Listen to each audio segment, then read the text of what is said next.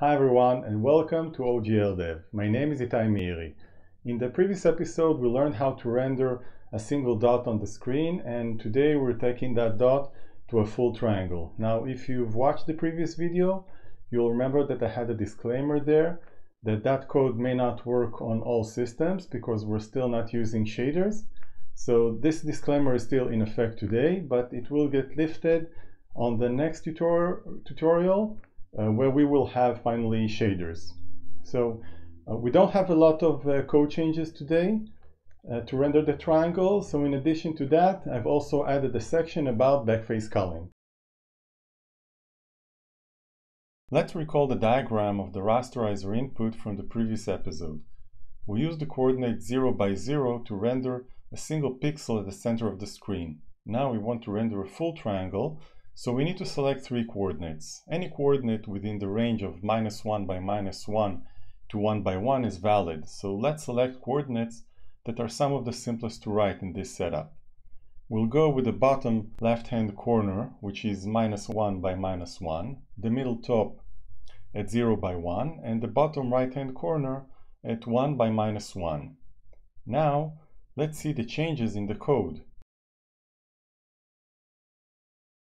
It is simpler to review the changes by comparing the code with the one from the previous tutorial. On the left-hand side, we have tutorial number 2 with a single dot, and on the right-hand side, we have the current tutorial. The first change is in the create vertex buffer function. The size of the array has been increased to 3 elements, and the array has been populated with the coordinates that we saw in the diagram, bottom left, top, and bottom right. Notice that nothing needs to be changed in the GL buffer data because we're using the sizeOf operator on the array, so it is automatically updated to fit the larger array. The next change is in the render callback. The first parameter to glDrawArrays has been changed from GL points to GL triangles. The GPU now understands that it must create a triangle from every 3 consecutive coordinates in the bound vertex buffer object. The last parameter to this function has been changed from 1 to 3. This is interesting. We are not telling the GPU to render a single triangle, we are telling it to render 3 vertices, and from the first parameter, it understands that every 3 vertices form a triangle. While this approach opens the door to various error checks that the driver must employ, for example, handling the case where the number of vertices doesn't divide by 3, I believe that it makes things somewhat more generic when handling more complex primitive types such as triangle strips, which we will explore in the future. Now let's run the code. First, we need to go to tutorial number 3 directory and run build.sh here. And now we've got a tutorial here, the executable, and we can run it from this directory. And here's our triangle. Before we conclude, I'd like to review a couple of topics which are highly intertwined: the winding mode and face culling. It may come as a surprise to you, but triangles actually have 2 faces, a front and a back face. This raises the question of what face to render. The answer may seem obvious when we look at our triangle. We just need to render the side which is pointing out of the screen. The other side is pointing into the screen and we cannot see it. It's like looking at someone's back. You cannot see his face. But this is a little too simplistic. Remember that in a real-world application or a game, we are not interested in rendering single triangles as we do here. We want to render complete models. In case you're not familiar, this is Blender, a free and open source modeler. Every 3D object that appears in a game is constructed from a series of vertices, and every vertex is characterized by a number of attributes. The most important attribute is the vertex position in the 3D world. Such a series of vertices is called a model or a mesh, and we use tools like Blender, Maya, or 3D Studio Max to create them. It's just too complex to specify the vertices manually as we did so far. Let's add the monkey head model by calling Shift A, going to Mesh, and then monkey. As you can see, the model is made up of quads, and each quad is composed of two triangles lined up against each other. As we turn the model around, we can only see the side which faces us. This is the expected behavior in most cases. Why is it important not to render the triangles that are currently facing into the screen? After all, there is some mechanism in place that makes sure that the visible triangles are the ones that are closer to us, and all the triangles on the other side are further away. By the way, we'll meet this mechanism in the future, so don't worry. The key factor here is performance. Models in complex games can reach many thousands of triangles, and on average, about half of them are always facing away from us. This means that if we can quickly get rid of these 50% of the triangles, we'll save the GPU about 50% of the work. And indeed, the first step in the rasterizer is to determine whether a triangle is front or back facing and handle it accordingly. When we lay out the triangle vertices in a vertex buffer, we do this in some order, and that order sticks to the triangle all the way through the pipeline until it reaches the rasterizer. Let's take a look at our triangle diagram again. You can see that I've added the order in which the vertices were added to the buffer. We have the first at the bottom left-hand corner, the second at the top, and the third at the bottom right-hand corner. Let's imagine that this triangle is part of the monkey head model. It will be easier to see this by switching from solid mode to wireframe mode by clicking on Shift Z.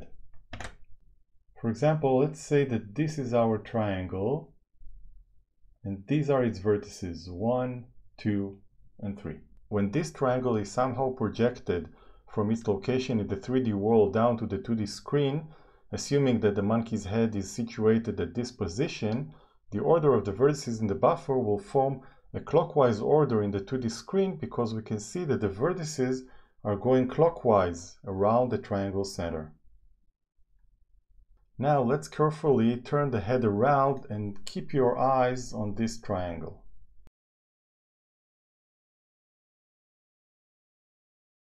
There it is. When that triangle is facing away from us, we can see that the vertices are now perceived as going counterclockwise. This was the bottom left, it's now the bottom right, and this was the bottom right, it's now the bottom left. So the vertices are going 1, 2, and 3, counterclockwise. The order in the buffer didn't change, but since the triangle was flipped, the winding order changed from clockwise to counterclockwise. Based on whether the triangle is received as clockwise or counterclockwise in the rasterizer and the configured state of the OpenGL runtime, the rasterizer can decide whether to process it or throw it away. Now, the rasterizer doesn't really employ the visual inspection that we just did. Hardware doesn't like to work this way. Instead, it uses something like the following formula that we can see in the OpenGL specification. The sign of the result of this formula tells the rasterizer what to do with the triangle. I don't want to get into too much details at this stage. If you're familiar with vector math, you will notice that this is actually the formula of the cross product. In a nutshell, the cross product helps us find a vector which is perpendicular to two other vectors. It also helps us find the direction that the surface is pointing to. That is its usage here. We will deep dive into the cross product in the future. For now, let's see how we can configure the OpenGL runtime to perform face culling. The first thing we want to do is toggle between clockwise and counterclockwise in our vertex buffer. We do this by simply switching two vertices. Currently, we have a clockwise order, so let's switch these last two and let's also sort them. So we go from the bottom left to the bottom right and then to the top. And let's try this. Okay, so we can see that this has no effect. The reason is that by default, face culling is disabled. So let's enable it by calling GLEnable.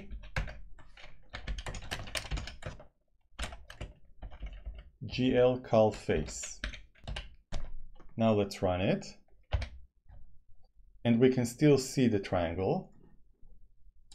Let's reverse the order back to clockwise. Now we can see that if the order in the buffer is clockwise, the triangle is gone. And if it is counterclockwise, it is visible. By default, counterclockwise order means front-facing and clockwise order means back-facing.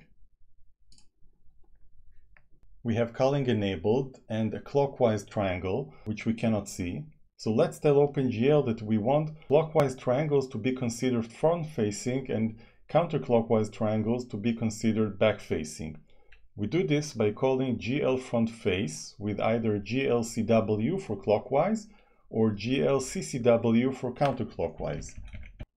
And now the triangle is back.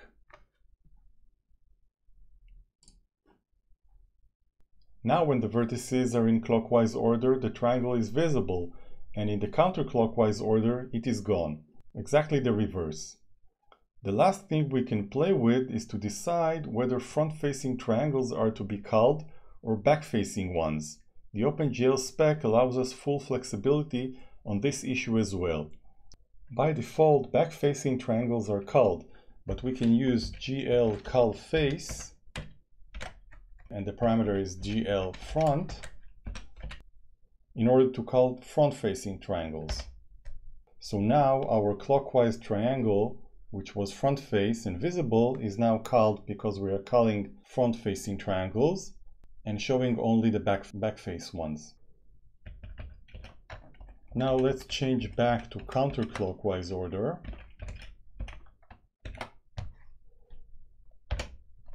And our counterclockwise triangle, which is currently considered back-facing because we called front face with clockwise, is now visible.